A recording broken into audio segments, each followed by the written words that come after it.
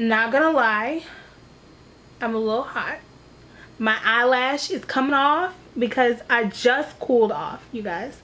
Just cooled off. That's what the sun is doing to my eyelash. Y'all, it's taking off. It's taking off your makeup for you. Hey guys, welcome back to my channel. So this week I am doing a challenge. It is all over the mom jean challenge to see if I can pull off the famous mom jeans. So what exactly are mom jeans? Mom jeans are, well, mom jeans can best be described by just looking back at old TV shows like Saved by the Bell, Fresh Prince, you know, shows like that have actually dominated from the 1980s well into the late 1990s before they were wiped off of the face of the 2000s before I could even think or blink. And then all of a sudden it came crashing back down into a more fashionable scene. So mom jeans would best be described as, well, jeans that highlight the flat curvaceous of the 40+ buttocks. It's extremely high-waisted and always a crappy shade of blue or black, usually found in Kohl's or Mervyn's. An unfashionable and unflattering look to women. It's usually high-waisted and it makes your butt appear longer and flatter, and the zipper has a more relaxed feel. They are usually solid, light blue, high-waisted, meaning it's just above the belly button, and it has back pockets.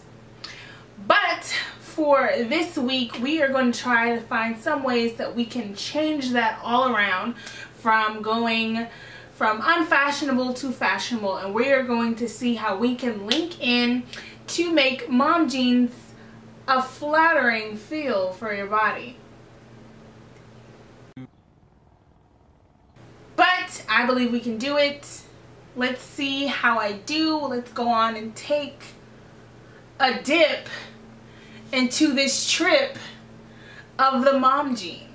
Okay, so I tried to go to different stores in my area that I felt would have a good pair of mom jeans, or even modern day mom jeans. The first pair of pants were the closest things to mom jeans that I could find. When I tell you they were the closest thing, they were the closest things to mom jeans that I could find. The second pair and the third pair of jeans were just not mom jeans, period. On the rack, they looked like mom jeans, and the moment you put it on, it was lying to you. But you know what? I said, I'm gonna get it done. I'm gonna finish this challenge, and I'm gonna show you guys these outfits that I come up with. So without further ado, here are my outfits from Monday through Friday.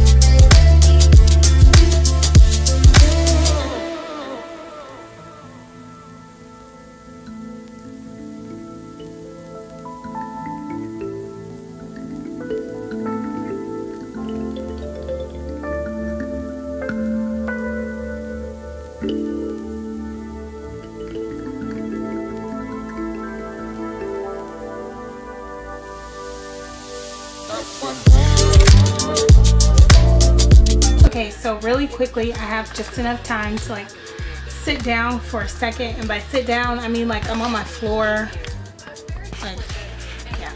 And it's Friday and I'm packing to go home.